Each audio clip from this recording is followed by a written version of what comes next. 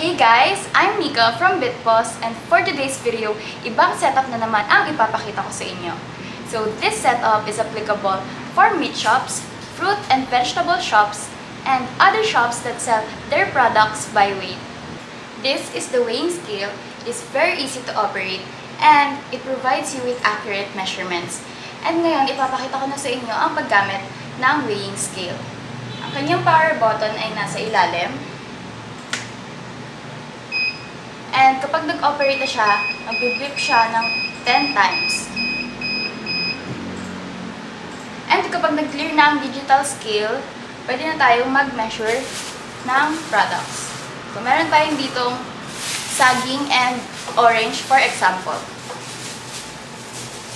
So, itong mga items na to ay naka-program na dito sa weighing scale. So, for example, itong orange, naka-program siya as number 2.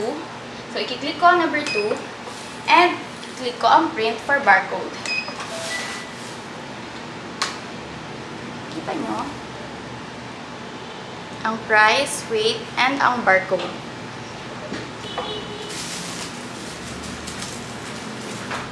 And next naman ay ang saging. Nakaprogram siya dito as number 3. I-click ko number 3. And green.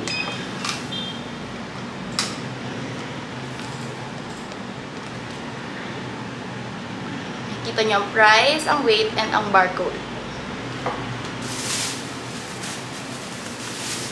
After natin malagyan ng barcode ang items, pwede na natin gamitin ang barcode scanner.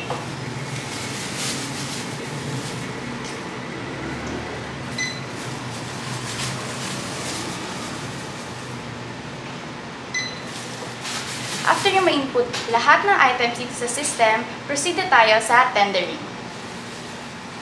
Click tender, put the payment amount, double-click the tender sales, lalabas ang confirm tender, receipt information, and of course, ang transaction summary. So guys, that is the features of this weighing scale. It is suitable for weighing meat, fruit, vegetables, and other products. It also provides you with accurate measurements. So guys, that's it for this video, and watch out for my next ones where I will be showing you more setup to boost your business. Bye guys!